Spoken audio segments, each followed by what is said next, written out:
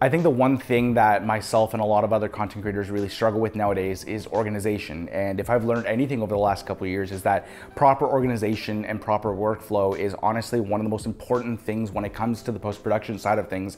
It can make a video that you're anticipating taking 2 to 3 days to edit. If you're properly organized and ready to go, you could probably pump that out within a day or day and a half if you're properly organized and ready to go. If you go into the post-production side of things all ready to go, you know where your best selects are, you've already picked out your best footage. Editing can be an absolute breeze, but if you go into it blindly, not having organized much of your footage, it can take a lot more time and really disrupt your workflow. And at the end of the day, your product may not be as strong as you originally wanted it to be. If you're a content creator on the event side of things, say you cover weddings, sports, or concerts, you probably know what I'm talking about. You get home from shooting a concert or a sports game and you're fired up because you know you shot some absolute banger footage, but when you import it all into Premiere Pro, you suddenly realize you have to comb through 1 to 2 hours of footage just to find 3 or 4 unbelievable shots that you know are in there somewhere, but you just don't know exactly where they are. And don't get me wrong, I'm still gonna go through all that footage at some point, but just knowing where your best shots are, even if it's 1 or 2 or 3 clips of footage that you know you're 100% gonna use at some point, just having easy access to them, being able to find them easier within your editing software is gonna make a world of a difference. And that's where today's topic, which is in-camera marking, comes to play. So on the topic of organization and workflow, I wanna share with you guys my #1 tip for organizing and marking your footage in camera, just so when you go to edit, you know exactly where your best clips are. And hopefully this tip will save you a ton of time when you're in post-production. So what I mean by in-camera marking is giving yourself a method of being able to mark a clip in your camera efficiently and quickly as soon as it happens.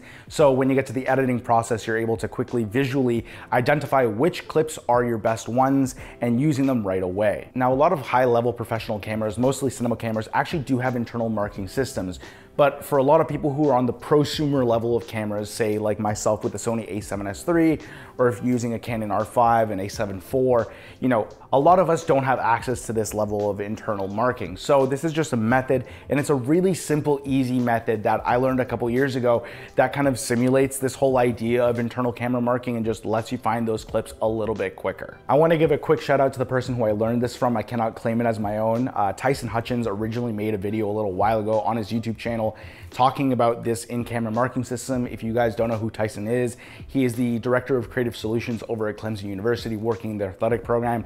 Unbelievable creative, running an unbelievable team down there. And he put up a video kind of similar to this a little while ago, and he's the first one where I heard about this in-camera marking system. So shout out to you, Tyson. If you're watching this, you saved me so many hours in front of the computer. I think the best way of explaining this to you guys is through an example. Say you're shooting a football game and you capture an unbelievable touchdown, and this is a clip that you know 100% you're gonna use in a future video. Once you're done recording the highlight, all you're gonna wanna do is take your camera, cover your lens with your hand, and capture 1 to 2 seconds of just black video. And once you've done that, it's done. Your clip, your highlight has already been marked in camera, and trust me, just by doing that one thing, it's gonna be a lot easier to find it when you're editing. Now, before you're just like, Juan, how does shooting the inside of your palm help you find your footage faster? Let me explain. So you finish shooting the game, you know you've marked 2, 3, or 4 clips that you know you wanna use, you dump all your footage and open up Premiere Pro. In Premiere, you're then gonna click icon view in order to see each thumbnail of each clip in your bin. That way, when you're scrolling down your footage, anytime you see a black frame, you know that the clip before it is a highlight that you want to use. And this works if you have 1 clip marked or several clip marks. It just gives you a quick visual representation of where your best clips are amongst that massive pile of footage that you shot at that concert or at that wedding or at that sports game. And this also really helps not just yourself, but say you give your footage to another editor to use, just let them know that anything before the black frames are the best moments, and it makes their life incredibly easy as well.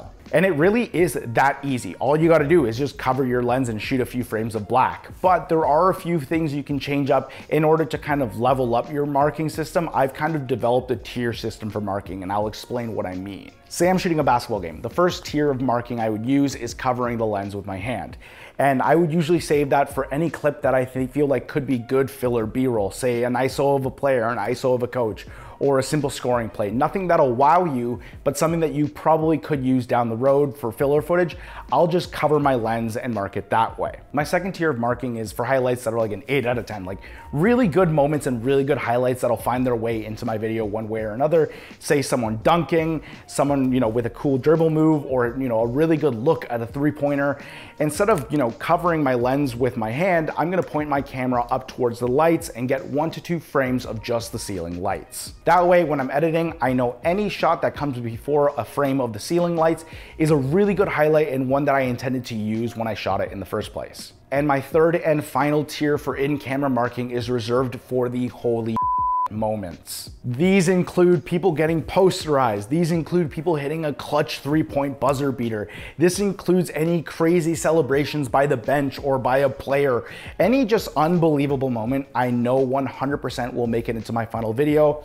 Instead of shooting the inside of my hand, instead of shooting the ceiling, I'm gonna point my camera straight at the scoreboard and get a couple of seconds of just the scoreboard after capturing my highlight. And so when I'm editing, if I see any thumbnail with the scoreboard there, I know automatically that the clip before that is like a must-use clip and was probably one of the, if not my best clip the entire night. And you can shoot the scoreboard as many times as you want, but for me, like these are reserved for the creme de la creme. So I only probably get 1 to 2 scoreboard clips each game, which are like my must-use, my must-see clips of that game or event. And just by using the system, it allows me to even further organize my footage without having to pull selects. I know where my okay shots are, I know where my great shots are, and I know where my best shots are just by a quick glance at each little thumbnail in my editing program. And I, for one, know that content anxiety is a thing when you dump all your footage into your project and you realize you suddenly have to go through 2 hours worth of footage.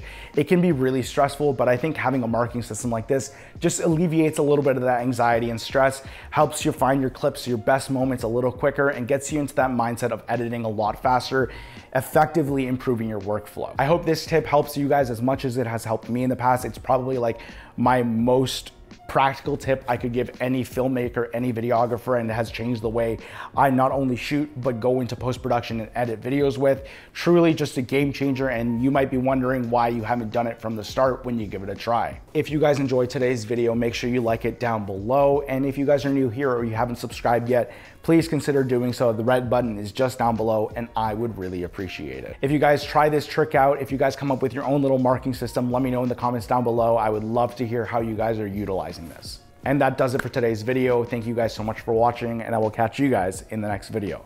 Peace.